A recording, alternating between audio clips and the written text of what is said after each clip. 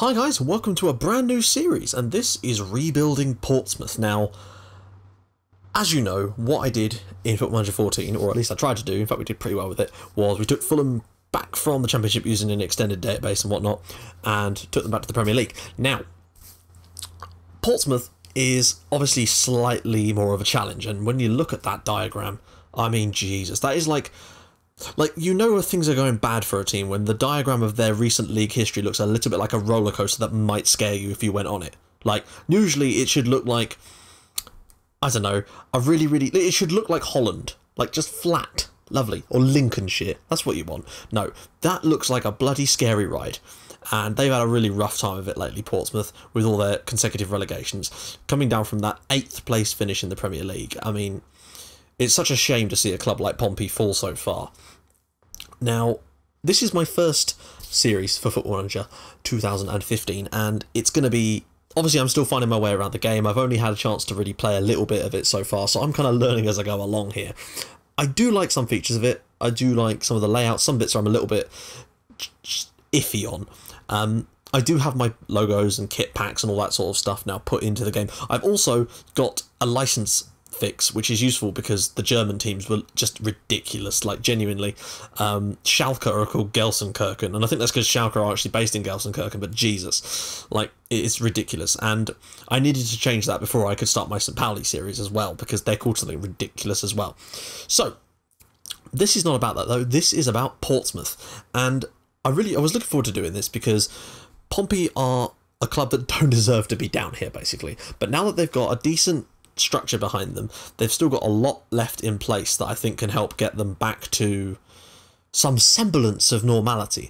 And the plan for this series is to get them back to the Premier League, and maybe even beyond that, depending on how things are going with the series and just whether we want to continue it after we can get them back and keep them up for a year. That's the plan, basically. We might take them even further than that, it just depends. But the rebuilding job starts now. Now then, as you can see, we have... Oh, I'm using this as my moniker for this year, because why not? So, let's take a look at... Well, let's start with the squad. Let's go into tactics. No, I haven't even built a tactic yet. Don't worry, I'm going to do that. I'm thinking that we're probably going to do something a little bit similar to the tactic I used in my Fulham career, in my Fulham save, but that was one I got off the internet, whereas this is, I'm going to build my own one this time. I'll make some changes and try and build it so we can be successful on my own, build the tactics, and I will need your guys' help with that. So, if you can think of a good tactic that we could try with Portsmouth, then feel free to let me know. I'm thinking a 4-2-3-1 kind of system with complete wing-backs bombing on. That's a similar kind of system, but maybe change things up a little bit with some of the roles that we can use, because I want to try out some of these new roles that have been put in the game and maybe see if we can work something out with that. So since we don't have a tactic, and I'm going to build one, I've literally done nothing. I've literally loaded it up, and now I'm doing this episode for you guys just so we can get this out there and start getting going with this. And the same will go for the St. Pauli series. Now, most of you will know pretty much a reasonable amount about Portsmouth, so you don't need me to explain. They were FA Cup winners in 2008 and have been horribly mismanaged by the likes of Peter Storey and is it Usman? No, there was another guy. I think his name was Arcadia or something like that. But if you're a Pompey fan, let me know exactly what happened, because I am genuinely I was gutted when I heard what was happening to Pompey, and they don't deserve it. So we're going to try and get that glory back. Right, now let's go and look at the actual teams. This is something that's new. The way that the squads are now down here, I find it quite useful, but it's a little bit more difficult to get to in some other respects, in the sense that in order to adjust the training schedules for the under-21s, I had to go into here and find it under this, and I didn't know that that's where it was, so it took me a long time to figure that out. Right, let's go on to assistant report so we can have a look at what sort of players we've got on the team. Best players: Paul Jones, good keeper looking at. Paul Robinson. Now, is this one of the Paul Robinsons that... No, sorry, there's been so many damn Paul Robinsons. Is he like the third Paul Robinson that there exists? Because there was the hard man, like, defender Paul Robinson, who I believe is older than this guy. There's Blackburn goalkeeper Paul Robinson, and there's this guy as well. But we've got this guy on loan from Millwall, and he's a pretty decent defender. So he's decent. I'm assuming he's a loan at Pawn P at real life as well. Jed Wallace, though, this guy looks amazing. He's 20 years old. He's a right-sided midfielder, but I'm pretty certain he can play further up as well. Yeah, and I'm probably going to put him in that position because look at these stats. For a 20-year-old, this guy's got some real quality, and he's going to be huge for us this year, basically. I'm hoping, anyway. James Dunn, he's going to play that ball-winning midfield role that I like to use. I'm thinking, ooh, Danny Hollands. Can he play further up? Yeah, he can. Okay, cool. So, I don't want to play two box. Oh, we can play box to box. I wanted to use a box to box midfielder this time around though, so maybe he could be that man. Nicky Shorey is obviously a great defender and has had a long career. Craig Westcar is a striker and he's probably our best striker. Yeah, Ryan Taylor, another striker. That's good to see. Ben Chorley, a good defender. David Connolly, is he still playing? How old is he? 37 years old. Wow. I'll tell you what though, it's got some pretty decent stats in certain areas of the pitch. 19 penalties. Well, we know who our penalty taker is. We might just have to get him on if I feel like we're going to win some penalties, because Christ on a bike. He has got some ability, but probably, yeah, interesting. So that's Miles' Story. Oh, hang on. Yeah, Nicky Shorey and Miles' Story. So that's going to be a little bit confusing for me. Jack Watmer. I've heard a few things about him as well. He's meant to be an incredibly talented youngster. Wow. Wow. He looks like Carlos Valderrama. In a great way. Maybe it's his long lost brother. Is this Alan Valderrama? It could well be. We've got a few other pretty decent players. Ricky Holmes. There's a few injured as well. We've got Angie Mangs out injured. Ryan Taylor, Ricky Holmes, Alex Winter. Now, when you look at the squad depth, which we're going to do, like this right side, I could probably do with trying to sign a right back. We do have some transfer budget, so there's no problem in us doing that.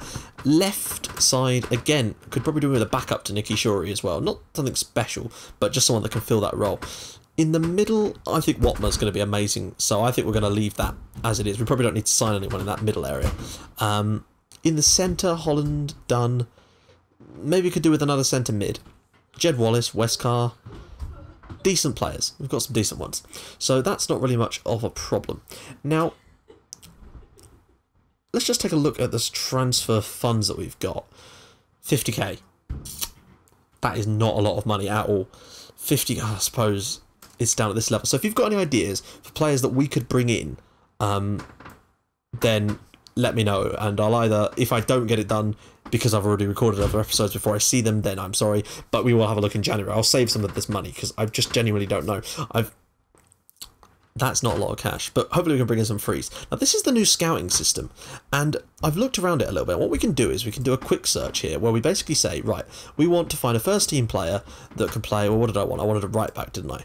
So we wanted a right-back, well, leave it as any role for now, and we go next, and it will basically then look for players with that attribute, and here's what we have got. So we've got likes of Jamie Peters, who's this Canadian guy here, who has already been scouted to a certain extent, I'm guessing, so we can have a look on transfer. Oh no, not transfer, reports, here we go, scout report. I assume we can get him for free then. Quite a bit of money and wages though, but he would definitely be a lot better than Alex Winter, so we might have to have a look at trying to sign him. John Oldsemabor, I remember him, didn't he? He used to play for Liverpool at one point.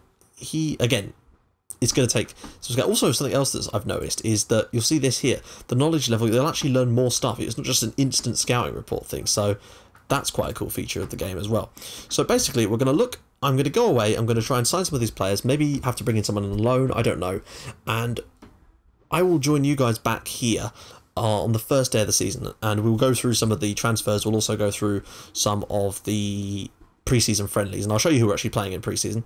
We've got West Brom, Birmingham, Fulham, Bradford, and that's it, in fact. I might try to arrange a couple more friendlies, I'm not sure, before our first game of the season, which is away at Exeter, and then we've got Brighton in the League Cup, so that's going to be a toughie against Championship opposition.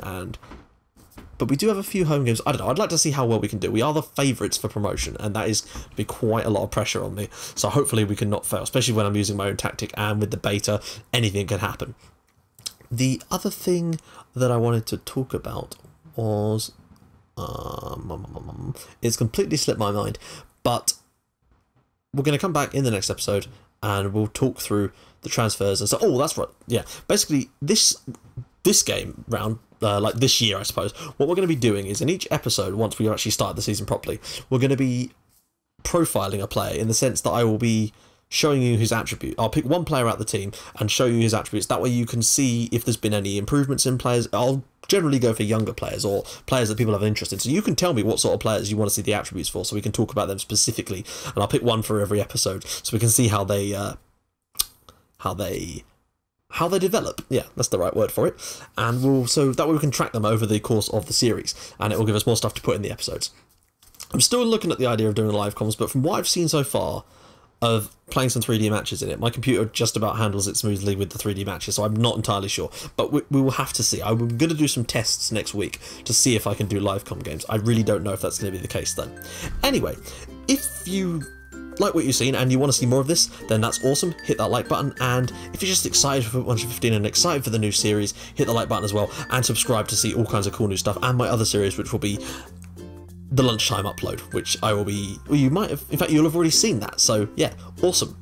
And I will see you guys in episode 2 on the start of the season. Bye bye.